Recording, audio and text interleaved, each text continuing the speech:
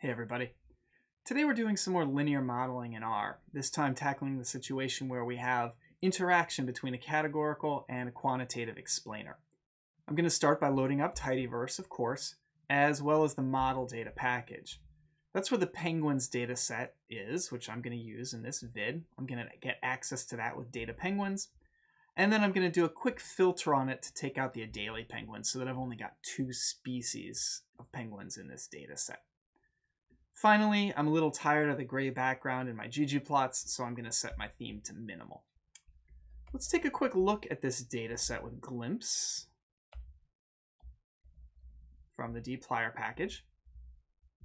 You can see that we have 192 observations of 7 variables. Among them are body mass. That's going to be my response variable. I'd like to explain that using flipper length and species. So flipper length being quantitative and species being categorical.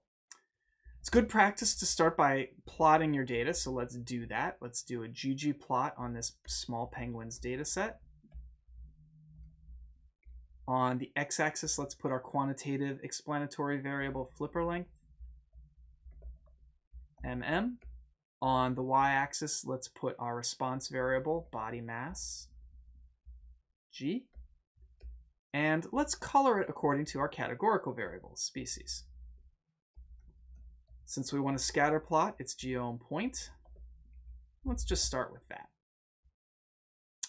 Okay, so here we can see we have a generally linear relationship between these 2 quantitative variables within each of these 2 groups. So it seems reasonable to throw in some regression lines. So let's do geom smooth. Let R do this automatically. Method equals quote lm. And to keep things neater, let's do standard error bar equals false. Great. So here again, you can see a generally linear relationship within each of those 2 groups. Notice, however, that the slopes are different in this case, or at least they appear different at a glance, indicating that there's some interaction between the categorical variable species and the quantitative variable flipper length as we model body mass. In other words, if I know what species the penguin is, that helps me get some information about the rate of change of body mass as flipper length increases. So let's get a model that takes that into account. We'll use LM again, and as usual with LM, the response variable goes first. So body mass, G, tilde for explained by, and then we're going to put in the 2 variables that we want to use as explainers here. So flipper length in millimeters, and then the other one's going to be species. To indicate that the 2 interact with one another, we're going to use a star, so times species.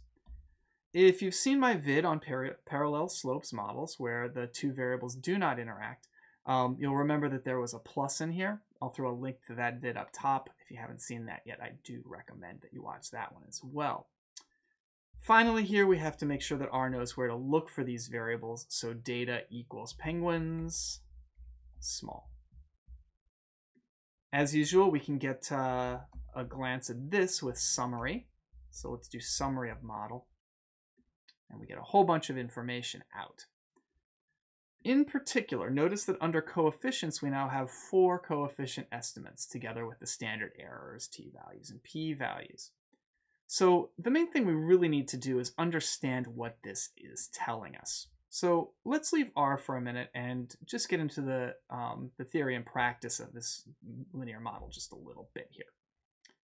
We're in a situation where we have these 2 explanatory variables. The first quantitative, let's call that x1, and the second categorical, call that x2, with 2 levels. So in this case, x1 is flipper length and x2 is species.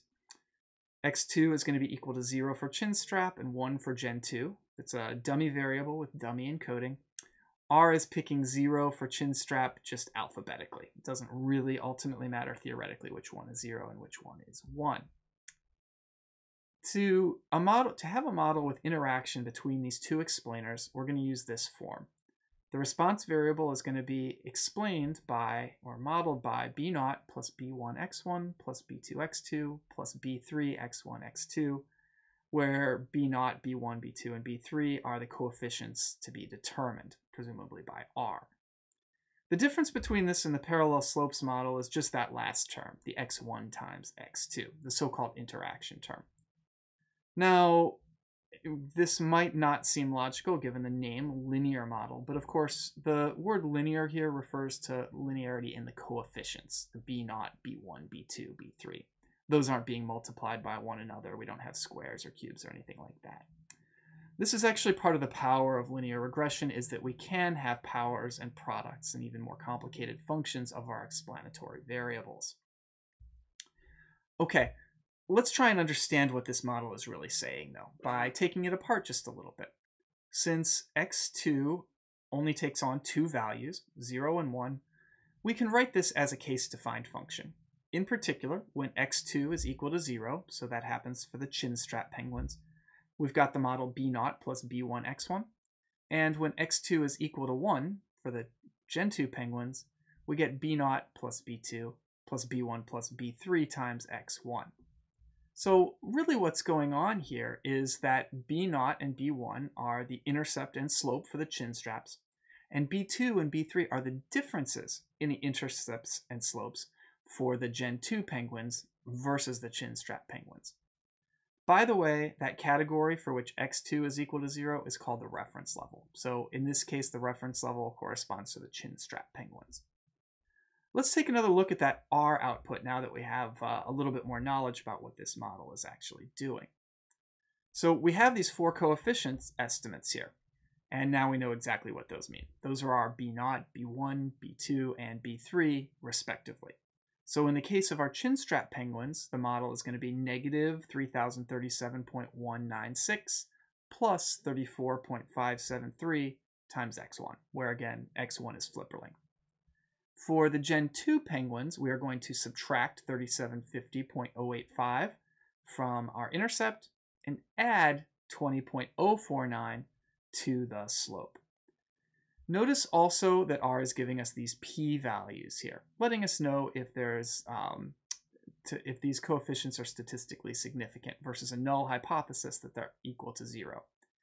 In this case, we have statistical significance in each case, but notice that the p-values aren't that tiny in several of these cases. In particular, for the intercept and slope for our Gen 2 penguins. So maybe in this case we could use a simpler model. Okay, let's go back to R and use this information to draw some regression lines by hand.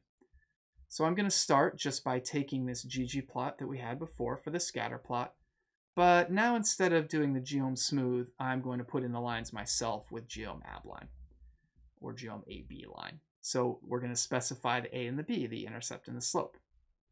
I'll do it within the aesthetic, so intercept. So I'm going to be doing the chin straps first. So I want to do the intercept of negative 3037 first. And then the slope here of 34.573. I would like this to have the same color as the points, so I'm going to do a color aesthetic here where color is going to be equal to chin strap. And let me just plot that to make sure that I did it right before I do the second one.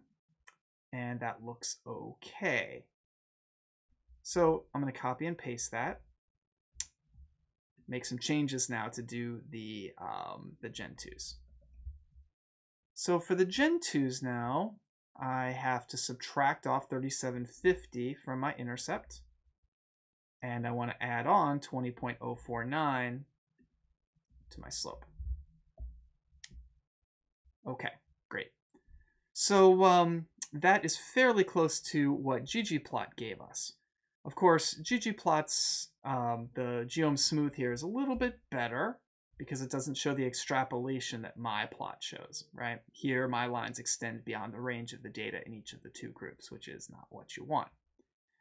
I wrote some code to take care of that problem. I'm not going to go through it line by line, but if you'd like to pause the video, you can see how I constructed this graph, which is essentially what ggplot did on its